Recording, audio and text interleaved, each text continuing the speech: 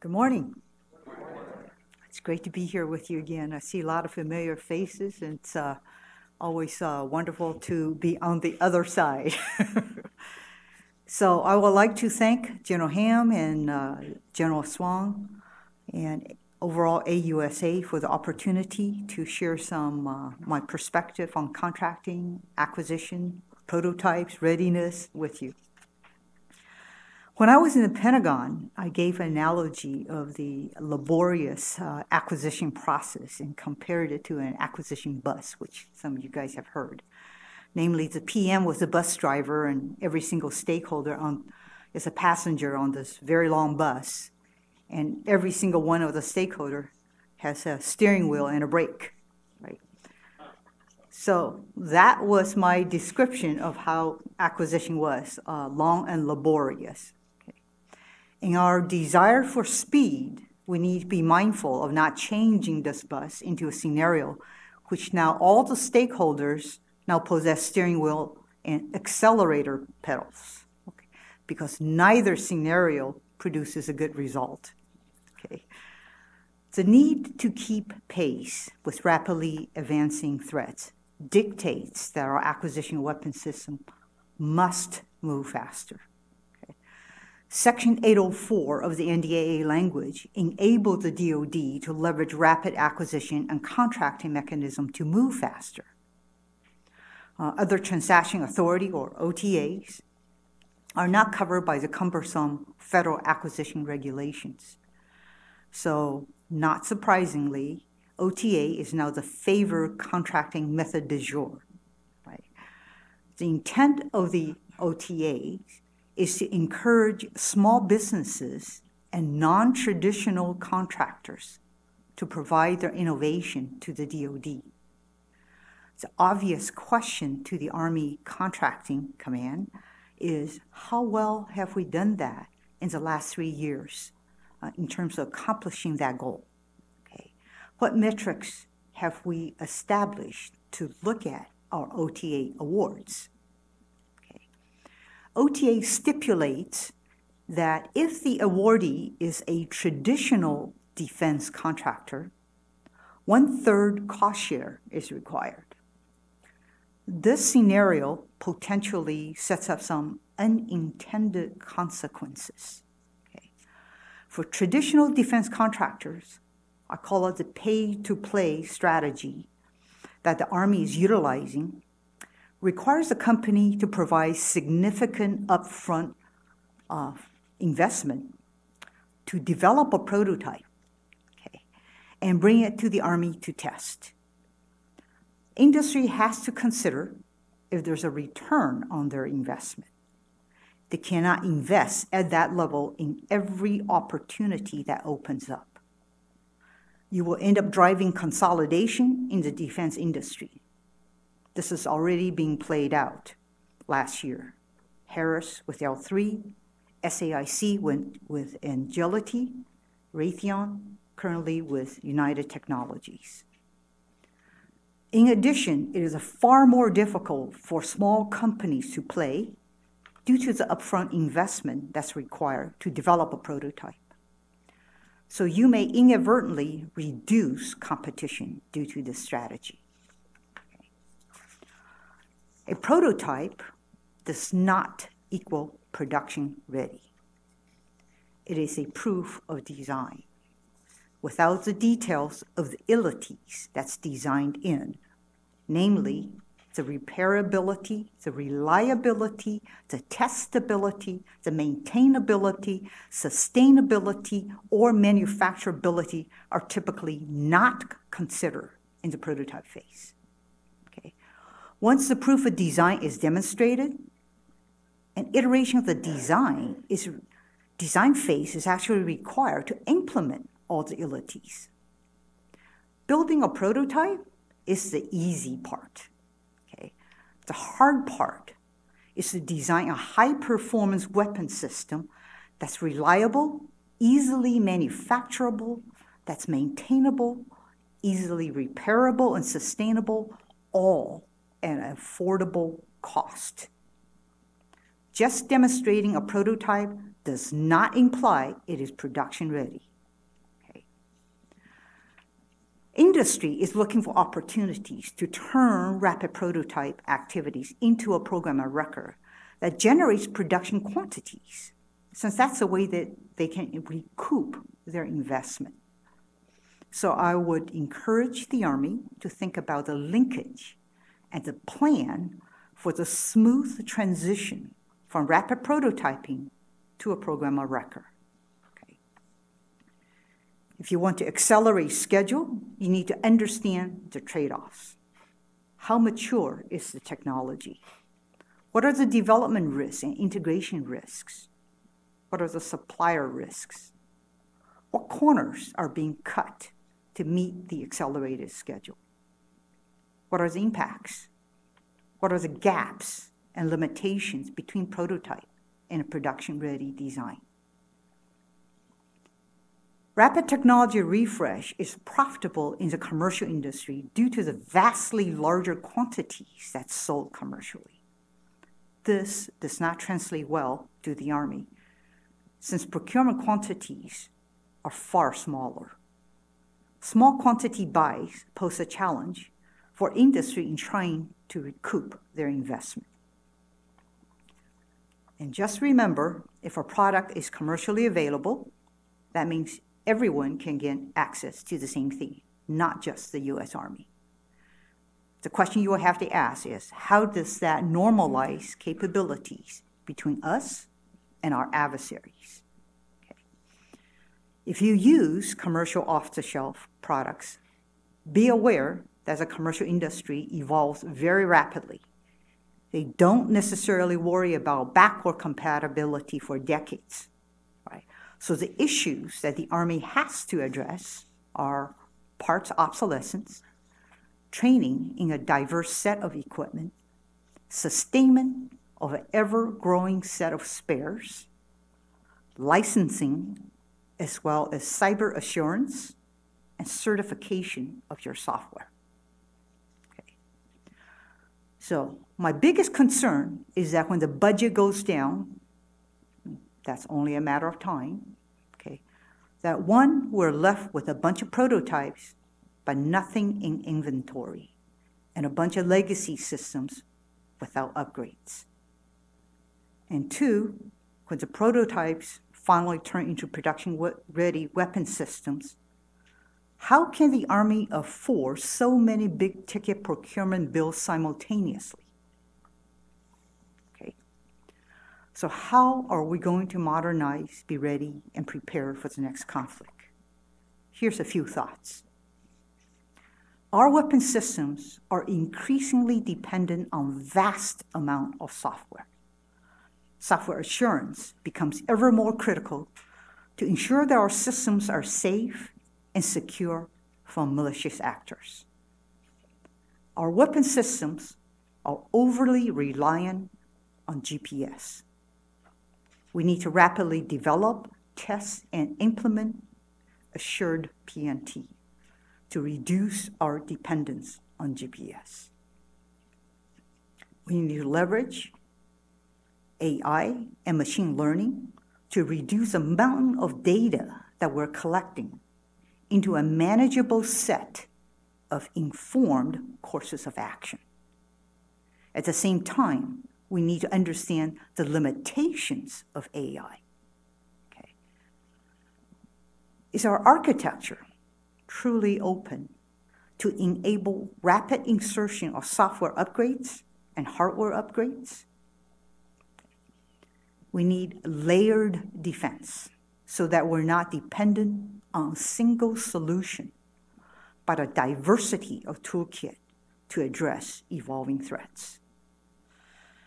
To shorten the weapon system development to production cycle time, we can leverage design by using known established manufacturing processes. We have a tremendous opportunity to rethink sustainment and logistics in light of rapidly advancing additive manufacturing capabilities. It should dramatically reduce our parts warehouse footprint, okay, as well as our sustainment and logistics cost. We need to flip the paradigm that design is 30% of the cost and sustainment is 70% of the cost. Okay. We should not test a single weapon system in isolation and be satisfied, but test the entire system as system under a contested environment that we will be fighting in. Okay. We need to implement continuous training, not just an exercise at set rotations. We need to leverage rapid advancement of augmented reality in conjunction with live virtual and constructive simulation. We need to measure ourselves every step of the contracting process and share best practices in contracting to reduce our cycle time.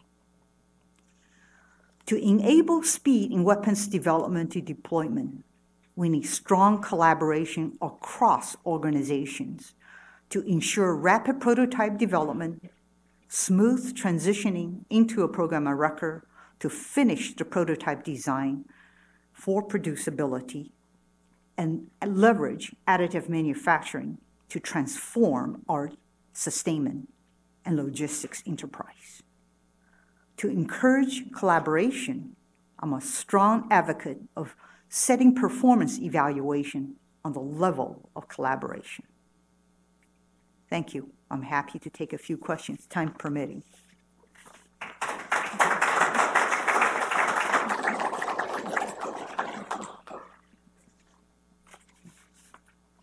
Ma'am, thank you for being here. I'll kick things off. What were some of your biggest challenges in your former role as the Assistant Secretary of the Army for acquisition? That will require the rest of the afternoon. I would say the biggest challenge I faced when walking into the Army with zero background in Army was the huge proliferation of acronyms and trying to understand what the heck is this language they're talking about. Okay, so that was a very big challenge. And second piece is to understand the Army is far, far bigger than the Air Force and the Navy.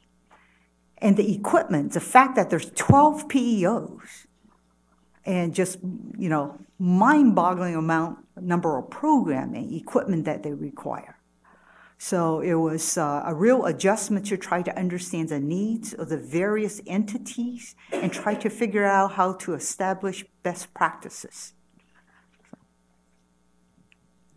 Good morning, ma'am. Speaking of 12 PEOs. Hey, Good to see it's you. good to see you again. One of the questions is, as I listen, and I agree with your statements, is about segmenting the market. And what I mean by that is, I'm not necessarily sure that one size fits all in the discussion of how we do prototyping, how we do kind of government-owned architectures, and take it from commodity-based type systems all the way to the major weapons platforms. And so I'm just asking where you see the differences, kind of the breakover point, where we should, prototyping, maybe it's cheap and simple in some places and maybe it's not in others, and kind of how we evaluate that across the marketplace and our industry partners. So it really depends on what you are leveraging in the prototypes in terms of commercially off-the-shelf equipment, right? If you're using COTS, you're really leveraging existing market. If you're designing a unique weapon system for the Army, it's a little different from just buying components or parts that's mature, okay?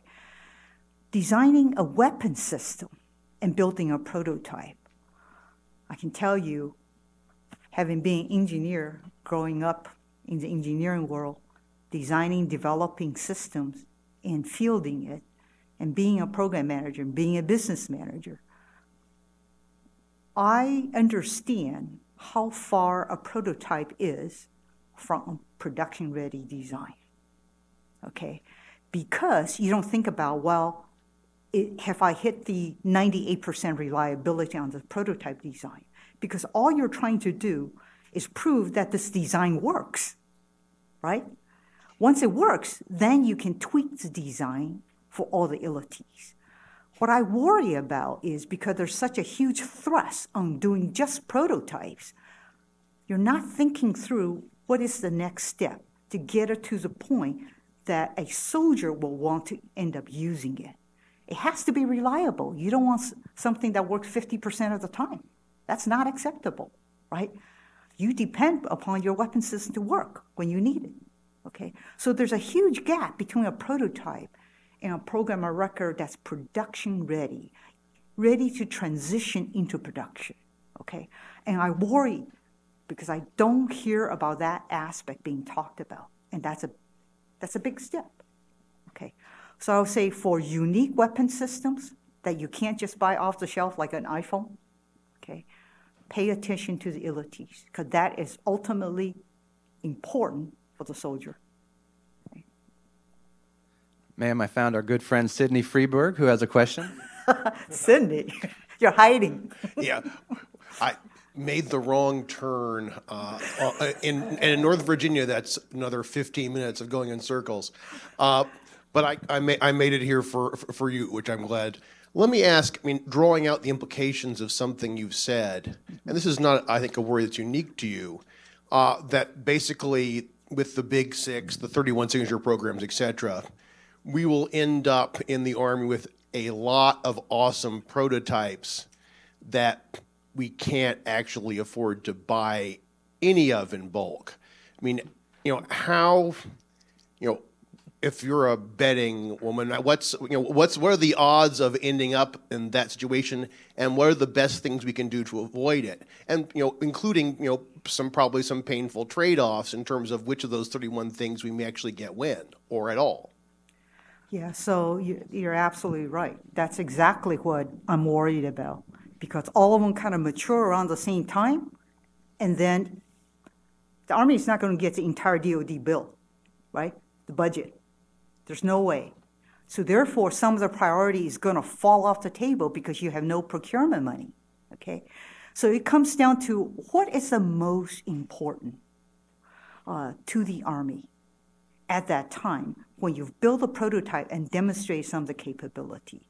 You've got to prioritize your top 31 choices because you can't have them all. It's like going to the buffet table and you have 31 courses. Well, good luck, you can't eat it all, okay? So what's your most favorite? What's your most urgent piece that you need? Is it the lethality piece? And then it's the missiles, okay?